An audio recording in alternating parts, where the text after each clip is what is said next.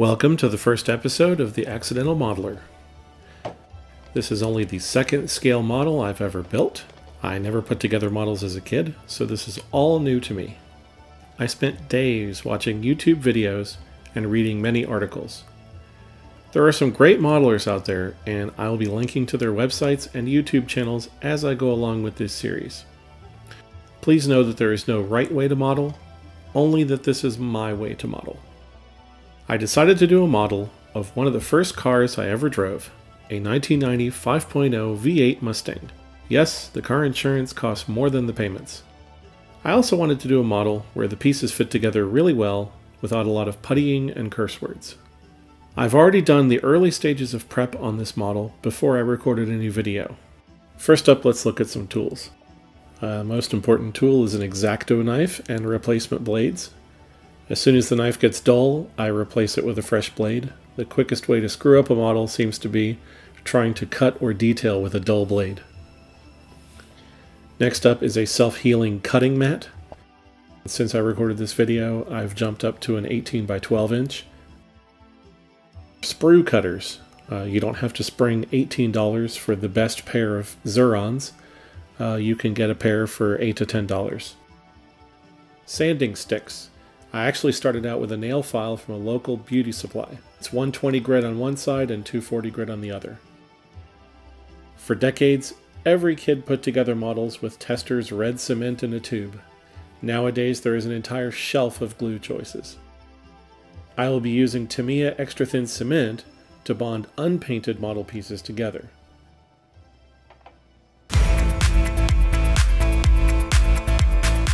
So whenever a company like Revell or AMT produces a scale model kit such as a car, truck, jet, plane, or really anything that's made out of plastic, they use a process called injection molding.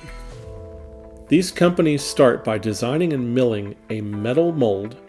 A mold is two heavy pieces of steel that fit together with gaps that allow molten plastic to be injected into it. Each sprue or parts tree that you see in a scale model kit comes from a unique mold.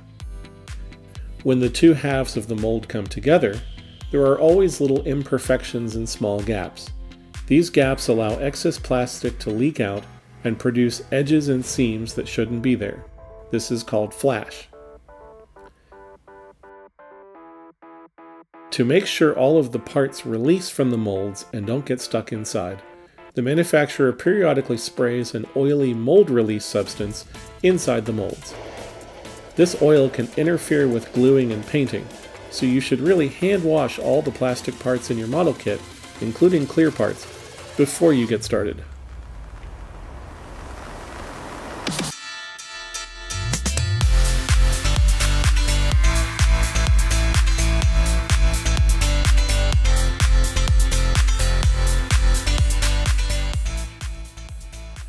Yes, you can slap together a model in 2 hours and call it done. But if you take your time with cleaning up the parts, scraping, sanding, puttying, painting, decaling, detailing, you can easily spend 20 hours on a single car model. But the results will be totally worth it and something worth displaying on your shelf.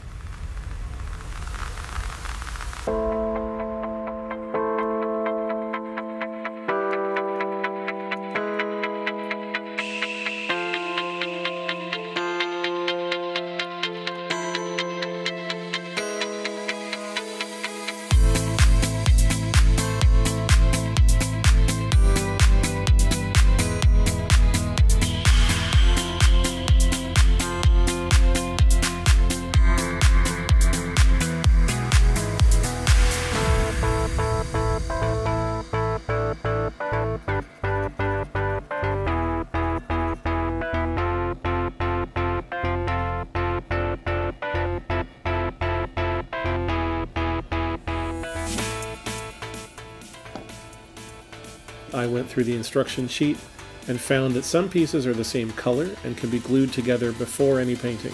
I went ahead and glued the top and bottom half of the engine, the fronts and backs of the seats, and the air filter intake assembly.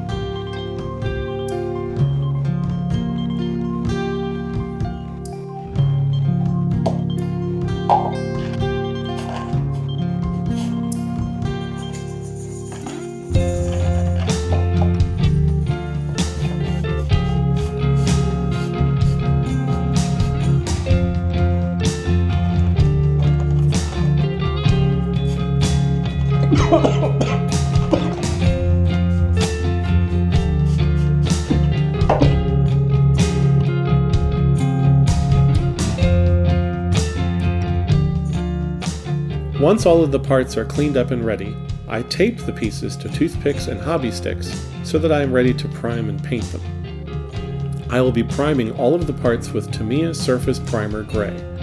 This is a lacquer-based primer, which means it bites into the plastic and provides an excellent surface. After the primer, I will be using acrylic paints from Tamiya as well as Testors Model Master acrylic line.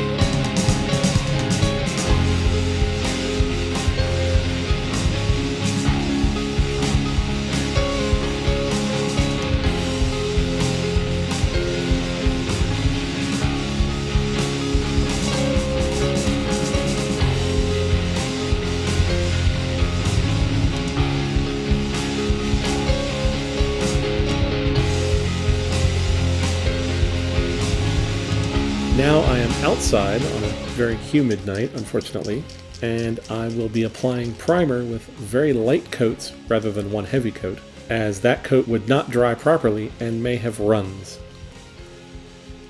For the really small pieces, I will use a pair of reverse tweezers to hang on to a part that doesn't get painted.